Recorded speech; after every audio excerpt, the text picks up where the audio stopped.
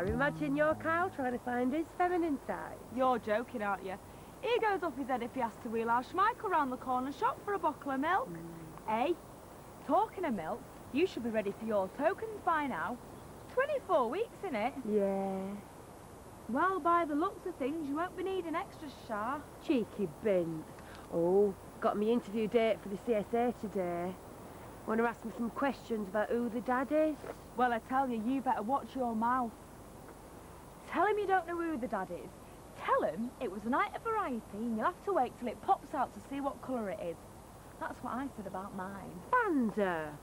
Don't know how you can say that about your own children. Easy, because I have to fucking feed him. What about your Kyle? All the time he spends out on the road, he could be looking for work. Are you joking? Who's going to employ him? He's got more criminal records than Spandau Ballet, and he's fucking stupid to match. Would you give him a job? No. Right then. All right. Bet the Queen Mum would give him a job. Or I do miss her. Shut up, you silly cow. We didn't even know her. Yes, I did. I know she liked to drink and a bet. Gin and red rum. Bet you wouldn't see her at Ladbrokes on a Saturday morning placing her odds in the precinct. No. She'd get a fucking servant to do it. And you won't catch her necking a buckle on the bench in the park neither. Not like you, Shah. Oh, she was good, though. She went to the East End in the Blitz, she did, visiting them pearly kings and queens. She didn't need to visit, she took her own fucking pearls with her.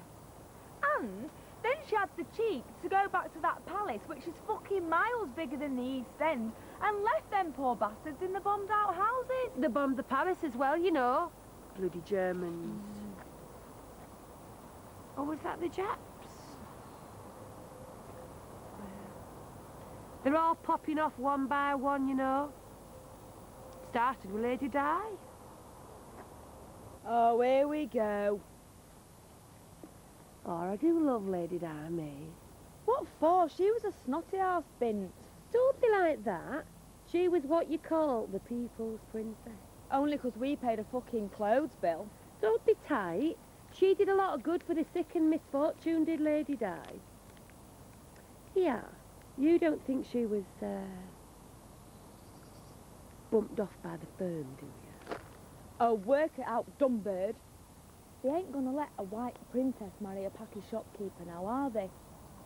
That'd well fuck up the royal bloodline. Oh, I never thought of it like that. Or it was sad, though, when she died, wasn't it? Oh, and that funeral. Them two lads following the coffin without a man. Still, she got to say goodbye in the end. When? News of the world, that picture of her, with her head in the clouds. Oh, for fuck's sake. Do you know what, Shah? God help you when you drop that baby, 'cause you get soft over anyone you do. You'll be telling me you even liked Margaret Thatcher next. Oh, Queen didn't like her. No. She was it. No.